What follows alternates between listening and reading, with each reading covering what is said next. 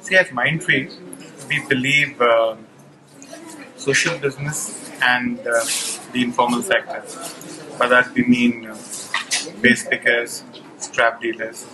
They have a lot to contribute to managing solid waste in India.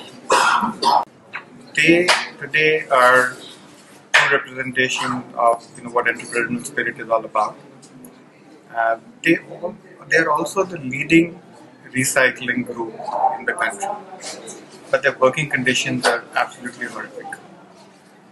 Their life expectancy is about 39 years, infant mortality is 1 in 3. The amount of positive environment impact they're doing, actually they're doing it by sacrificing their own lives. And that happens basically because they end up working on garbage heaps.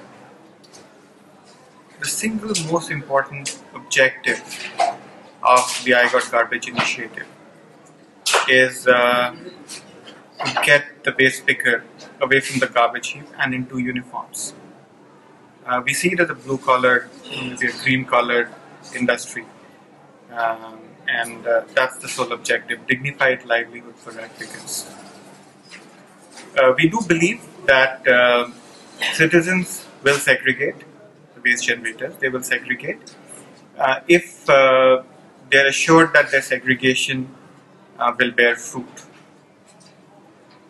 Today, we are in a unique position to actually match the two groups together. You're saying on one hand you have these waste pickers who through training, skill building and various programs can be converted into recycling managers. On the other hand you have citizens who segregate. The issue is that the waste pickers never have had access to waste. And we said, well, we can help with the matchmaking. So marketplaces are all about building accesses.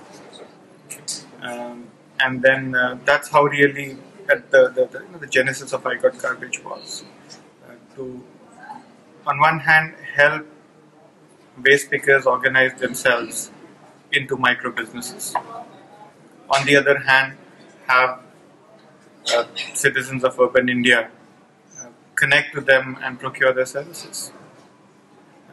The IT world has done it for the internet and IT world has done it for the for-profit sector for donkey's years now, and we believe it's that the time is right to start building similar solutions for the informal sector. So that really is what I cover.